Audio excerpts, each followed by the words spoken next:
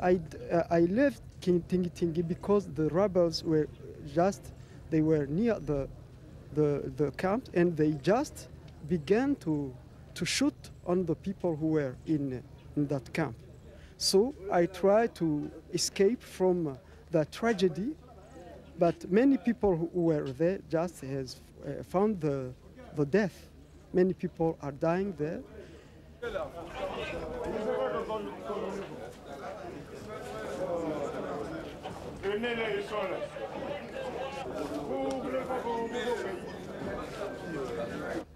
Many of those refugees are just tired now, and they have nothing to eat from a lot of days.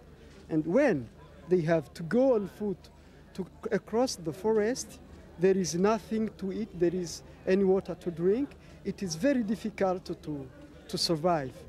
Many people who are old, the old men and the child are dying there in the forest.